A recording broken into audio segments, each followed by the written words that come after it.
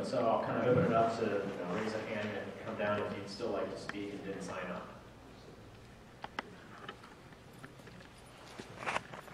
Any takers? Yes, sir.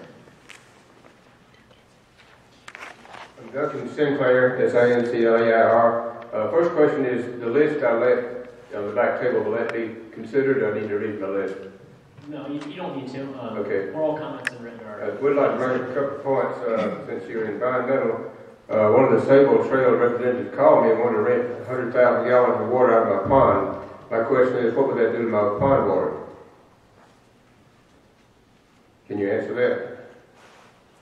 Sorry, I didn't quite catch that. Could you repeat that?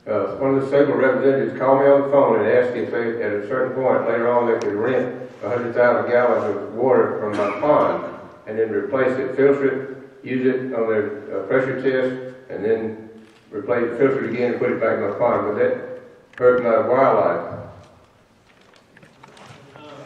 One of the, I think the question is asking what is the use of why they would want to rent water? Well, the pressure test, right? Yeah, you're right. One of the things is a pressure test. I guess, Kevin, I can answer that. That's a very specific question. That's the question that I need to answer. So I would need to know how big your pond is. I'd have to look at it, the topography, the wildlife enforcement. 100,000 gallons and filter it, taking it out, use it for pressure test, and filter it, bring it back in. I just want to know what would that do to my fish, my wildlife, and so forth. I don't know. That's what I need to find out. Okay, thank you. And the next thing, the comment I'd like to make is the 1955 pipeline goes in front of our house about 300-400 feet. The survey stake is on the edge of that pipeline 50 feet. And from that point to my front door is 290 feet.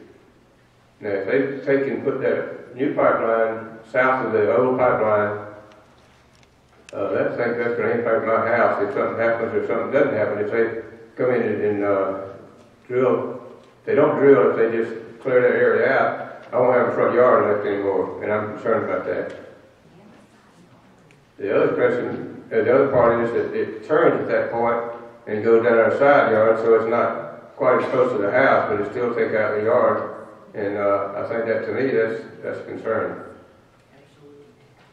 The other thing is, which you don't have anything to do with, but land values will disappear.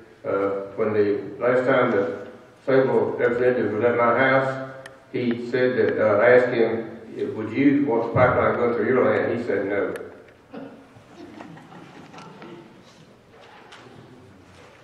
We have had surveyors come on our land twice without any notice, and he said he would straighten that out. He didn't.